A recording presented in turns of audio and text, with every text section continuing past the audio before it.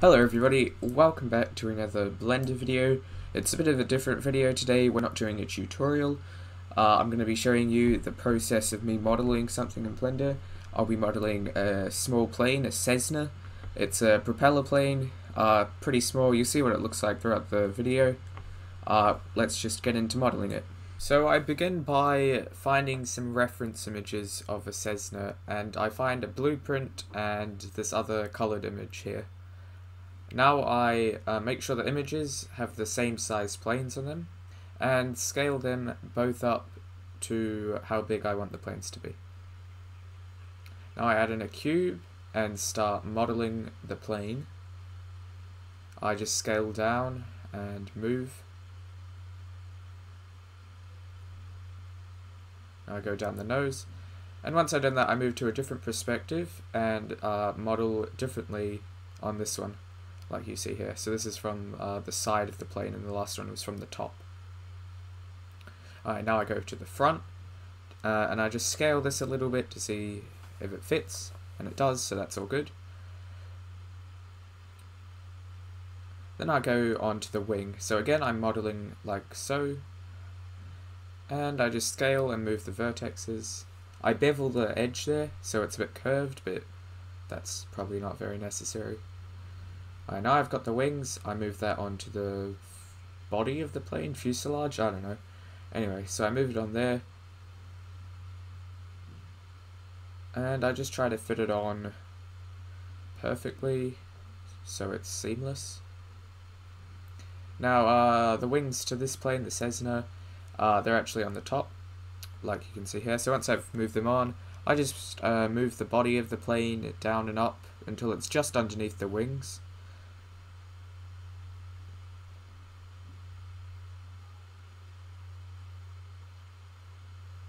Okay, so I'm just moving up and down the vertexes and the edges so that the body isn't clipping through the wing.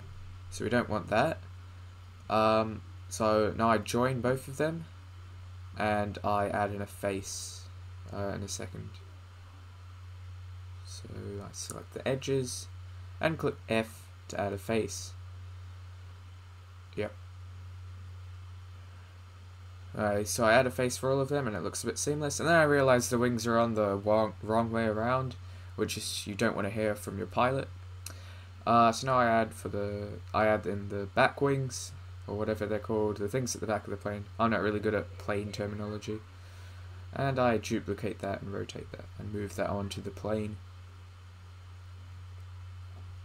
Next thing I do is add that back wing thing, whatever that's called, and I move that onto the plane like the other ones. Now I'm adding in the rudder bit to that. So that's the thing that you use to move the plane on the ground and a bit in the air. And I do the same thing for there. Now I'm just making the front of the plane a little more comfortable because it's a bit raised. And now I just lower it down here. Now I add in the cone bit for the propellers. I just add in a cone. And then I start doing the actual propellers themselves. So again, just modeling like that. I'm going to bevel and scale that down, and duplicate that, and then maneuver that to where the cone is.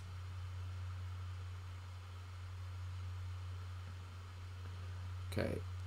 Now I start beveling the edges of the plane, and this will just make it look more clean. Now I do the texturing. So I start with the basic textures first, like this cone, which is just a metal, and the propeller, which is just a wooden peachy kind of colour.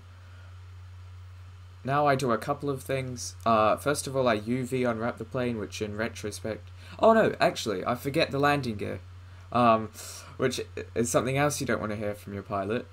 Yeah, so don't forget your landing gear. I use a torus for the wheel, like you see here, and I just join those two shapes together. And I do that for each of the landing gear.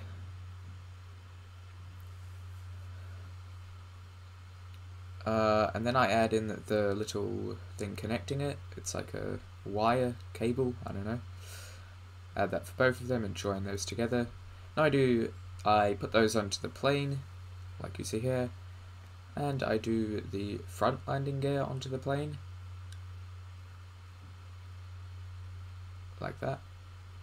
Now I do the other wire cable things connecting to the wings to support the wings, I guess, like that, and I put those onto the plane. Now I do the UV unwrapping. In retrospect, I didn't really need to do this because I don't even texture it, but it's good to get into the habit of doing. And there was a better way I could UV unwrap it, and I didn't do that. And this bit took the most time, so I'm a bit disappointed, but I know for next time I'll do that. So I'm just doing the wing here. I go for the back wing, tail. I just scale those up, and then again that thing. And I scale those up. Alright, now I go onto the body and just do a smart projection. Sorry, I can't speak. And now I try a couple things for texturing the plane. First of all, I use that colored image. That doesn't turn out too good. You'll see in a second what the wings look like. You see, they look kind of, I don't know, just not what I wanted. So I skip that and go on to the windows for the glass.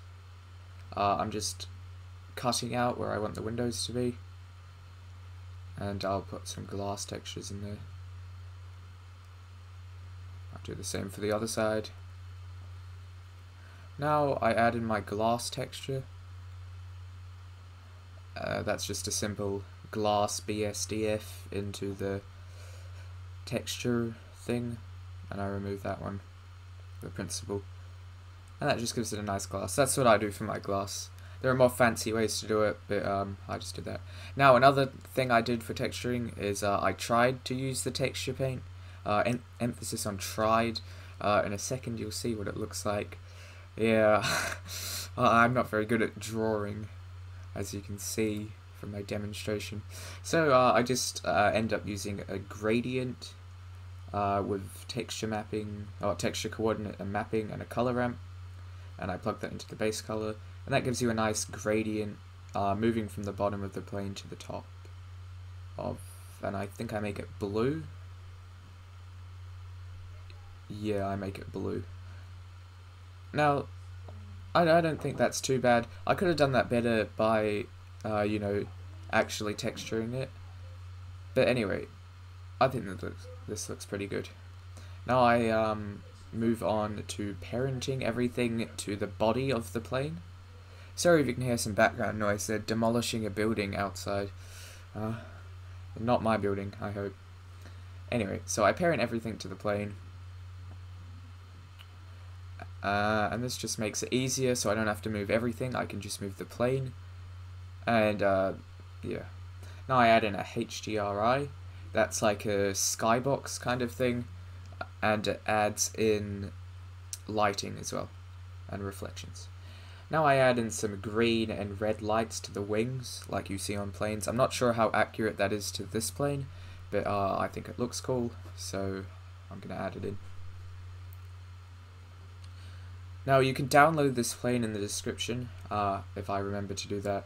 Probably won't, but if I do, check the description. Now I go back to the back of the plane, select this bit and add in some glass, because the picture had some glass at the back. And the next thing I do is add in a sun, and I change the colour to a nice orangey sunset kind of colour. I think that goes good with this scene. And I put that coming down from the top of the plane in a second, and that makes the wings have a nice orangey colour, sunset. And that goes with this image. I could have made it more pinky looking back, but I think it's okay.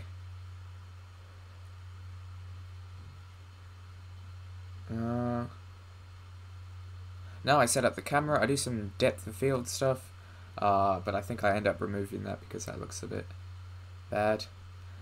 But depth of field is also a very good way if you don't want to do detailed in the back. You can put in depth of field. Now I begin the rendering. I sped this up, obviously. My computer isn't that good. About 8 times speed. So, there we have it. This is our final render of the Cessna Skyhawk. I think I did a pretty good job. Comment what you think in the comments below. If you like this type of video, I'm not sure if you guys will. It's a bit of a new thing I'm doing on my channel. If you like it, tell me in the comments below. And as always, if you made it to the end of the video, comment 92 and I'll give your comment a heart. Anyway, I've been Kaleidoscope and thank you for watching.